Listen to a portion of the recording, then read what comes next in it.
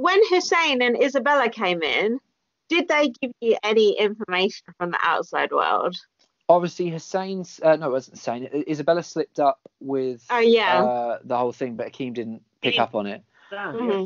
I don't know how he didn't pick up on that. I really don't.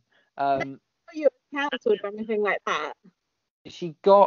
Isabella did get in trouble a couple times because she said a couple of things to Lewis, because Lewis was talking to her at the bath, and he was talking about Kay, and he was saying, "Oh, I don't know whether I came across badly in that," and she went, "I really don't think you have anything to worry about that." Okay, yeah.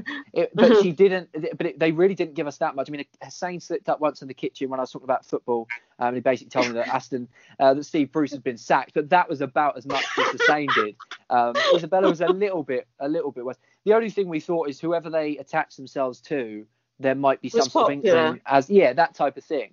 But I didn't. As soon as Hussein came after me and Lewis, because in my head I was not going to be very popular because the whole coming out thing, and I thought people would have taken it the wrong way. I thought it was going to be hated by my family and friends. I thought the public were going to hate me. I thought it was all going to be terrible. So when he came after me, I thought, well, I thought Lewis F was going to be popular, but I thought, well, he can't be coming after me because I'm popular. He's just coming after people who he wants to come after. So, but obviously, what I didn't know is me and him were quite a popular. Well, we were quite a polarizing pair, let's be honest. But we did have quite a following on the outside as well. We didn't know that at the time. And Hussein said, he said to me in private message, he said, I came in, and as much as I liked you, Cameron, I wanted to break you and Lewis F up. I wanted you two to be head to head. And I think what he should have done in hindsight is when he had that mystery box that none of us had a clue about, he should have put me up for nomination. He should have nominated me.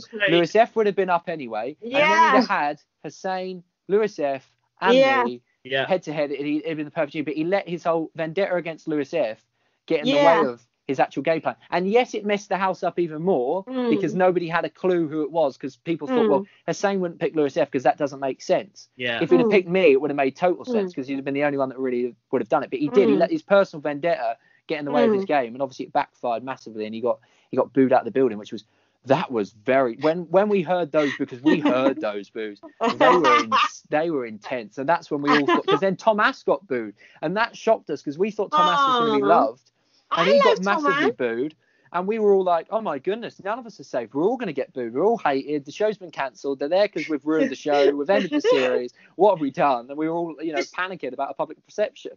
The super fans love Thomas. Yeah. I love Thomas. Yeah, I think the casual viewer I think even the whole format, the more sort of game-oriented format with Bitcoins and game changers, I don't think it went down so well with the general viewers. Really? And yeah, I don't think so. But like super fans that, especially ones that watch international versions, we kind of appreciated it, what Big Brother were trying to do and introduce. And we appreciate Thomas for playing the game. But I still think public in general punish game players, which is sad. Definitely. Yeah, definitely. And the thing is, he wasn't the only one playing a game in there. He was just the only one open about playing a game in there. That was the difference. Yeah, like you were playing a game, Cameron. I know, I did. I mean, to be honest with you, I mean, I took none of the coins in most of the time. I hated the game thing. I always felt bloody bad about it. I got such a guilty conscience. I wasn't playing a game, but there were people playing. I got one. However, go on, Gaz. Did you not play knowing that it would reflect badly? No, I did actually mention that in there. I said that to Brooke when we didn't take anything. I said, by not playing the game because we didn't want to, I said to her, we'd probably come across like we're playing the game because we're looking to come across as saints. But I said, at the end of the day, I didn't want to. I know it sounds ridiculous because unscrewing a few coins is not selling your soul. But in my brain, I was thinking, if I screw these things, and honest to God, I went to screw K's off. I was screwing K's off, and I was going, well, that's for the sly digs. And I was like, oh, no, I can't do it. I mean, a part of me wanted to, but I just couldn't do it because I didn't want to. What I didn't want it to do is change. I didn't want the game to change me, and it did in the first week a little bit with the whole thing when I went in and tried to make a deal with Akeem, Isaac, and Lewis G. And I just thought and that's where I thought, no, I don't want to. I'll play the game as much as I have to play the game because it is a game, but I want to be myself and I don't want to get lost in the game and start changing who I am. So that's why I just didn't bother. And I was aware of how it could come across, and I probably came across like I was looking to be some sort of saint. It genuinely wasn't, because it was funny. It's funny you said that because it's literally the conversation I had with Brooke. I said, and Brooke was like, well, I didn't understand the task anyway. So, I mean, I just didn't get it. I mean, she said I'd have taken something if I understood the game. And I was like, well, we have probably come across like we did that deliberately to look good. That's just the way it is at the end of the day. It's impossible you can't justify everything that you do in there. You just do things. I just did. It's like with the mystery box. Part of me really wanted to be because I could have won it 100% because I was top. And I wanted to make sure Lewis, because we all thought in our heads that was going to be a Vic on the spot. In our heads, that's what we all thought. So I thought if it's a Vict on the spot and Hussein gets it, Lewis F is absolutely fine. Yeah. And most of the house didn't like Lewis F at that point. So the majority of people that would get that box would screw him over. So I thought the only way I can guarantee his safety is by doing it. But I was sitting in there and I was debating about doing it. And in the end, I thought, and I think I said something like, I don't want this game to change who I am as a person. I know it sounds ridiculous, but it's so intense in there. It feels like if I writ one on that paper, that I was selling my soul to the devil, as ridiculous as that sounds. I just couldn't bring myself to do it, even though it's a game, even though it's a bloody mystery box. It doesn't really make much difference at all. Still didn't bloody do it. It's pathetic, really, in hindsight, because then obviously he was killer nominated. But we were fuming with you because we thought you'd screwed Lewis F over there by not doing that. Because when Hussein got the box, we were going no. But then luckily that week it didn't matter, and we were pleased that you evicted Isabella. We thought it was the fair thing to do because they'd not been in as long. Oh, it's awful though, because one of my worst nightmares. There was like 2-3 things I really didn't want to happen when I went in there. One was the whole coming out thing. I didn't want to be outed in the house. That was one of my big fears when I went in. There was another thing that I was worried about on the outside before I went in, and then the third thing was evicting someone on the spot. So then obviously when I had the power, and as soon as they said that you're immune, I thought, well, this is too good to be true.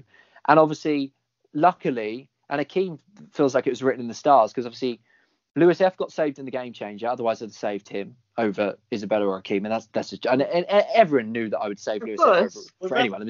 Dominant. That was Lewis saved himself in the dominoes.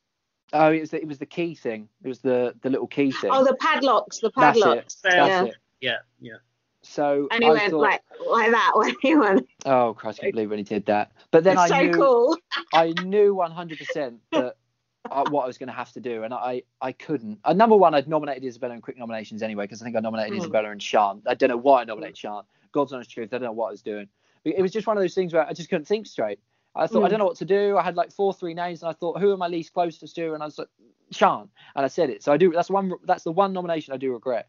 But obviously, I hadn't put Akeem up. So if I stood there and evicted Akeem, it would have looked like I was evicting him because I thought he was popular in the public. Obviously, Isabella went out and said that I evicted Lewis because I was jealous of her relationship with Lewis.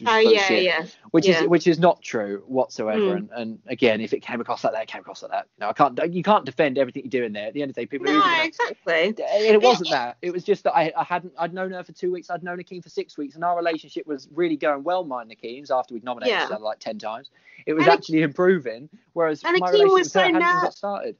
Akeem was so nervous as though he was shaking. Bless him. Oh, he was an absolute mess. An absolute mess, because he was up most weeks. He thought this was 1 week where he wouldn't be up. All of a sudden, he's up again. And it's now a case of I'm standing there and I literally have his fate in my hands. Exactly. And I hate, as a fan of the show, when another housemate evicts another house. It really pisses me off. Yeah. So I was frustrated with the show. I was frustrated with myself because I knew what I was going to have to do, and I knew how much I would hate it if I was watching it from the outside. But no, I don't really think. I know obviously Isabella was always going to hold a little bit, and I totally understand it. I ended her experience. It's totally understandable. But I do. No, I'm not going to say that. I don't want to be bitchy. But the way she acted. Come on, she wasn't that interesting. I'll say it because all I find funny is obviously I came out the house and I heard that she'd obviously been talking quite a lot of crap about me, which is fair enough because I evicted her. That's fine. And saying that it was because I was jealous of Lewis, which is a load of bullshit. But anyway, then the first person that comes up to hug me when I've won, as soon as I'm near the cameras, the paparazzi, is Isabella. Which I don't know. Maybe there's nothing to that, but it just looked a little bit forced. I've got the money. Maybe she knows I was feeling bad. I don't know. But it just felt a little bit fake. But there we go. You've got something there. You've got it out of me.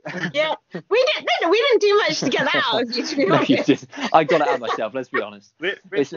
Reflecting on that night, I know you said you were becoming friends with Akeem at that point anyway. Do you think, in retrospect, like eliminating a threat like Akeem would have been a stronger game move? Because Isabella, she was nothing to anyone, was she? Really? Well, obviously, I knew Akeem. In my head, Akeem was going to win the show, and that from pretty early on. But I thought to myself, I can't stand here and evict somebody because I think that it's going to help me. I can't bring myself. For Christ's sake, I couldn't bid one for the mystery box just in case no one else bid it. I couldn't screw a coin off Kay, who for the whole week had been going, get me out, where's the fire exit? Shut up, Kay. It was doing my head in when she did that. Really does annoy me when people do that. So I couldn't even do that, let alone evict Akeem based off of the fact that I thought that he was a threat. I couldn't do it. It didn't even cross my mind, to be honest with you. Yes, game plan wise, it would have been smart to do that, I guess. But I would have never have done it, even knowing what I know now. Still, never ever would I have evicted Akeem, because that's just not. I know it sounds so cringe, it sounds pathetic, but that's just not the person I am. It's not. Never would have wanted to do that. I believe you. I fully think you've been so genuine with all these answers. So, thank you. Do you think that? Sorry, Gaz. Carry on complimenting Cameron. No, you already won it. You don't need any more fucking compliments. I know. Do you think that if Lewis F would have stayed in, he would have had a good chance of him? Oh, definitely. I think me and him would have. I didn't know at the time, and I'm not saying this because I thought I was going to be in the top 2. But knowing what I know now, I think me and him would have been in the top 2, and then it would just be a case of it would. I think he probably would have won, but I think he was getting to a point where he's being. I love him to bits, but he was getting a bit.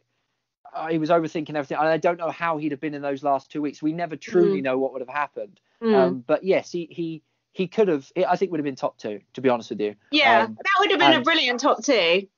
Oh yeah, and if we were top 2, it would have just been the perfect way for us on a very selfish personal level. Yeah, it would have been so perfect, because I genuinely would have been, and I would have been happy if Akeem would have won. Do not get me wrong, but I've genuinely been very happy if Lewis would have won. And I'm definitely going to be. We're going to go travelling together, me and Lewis.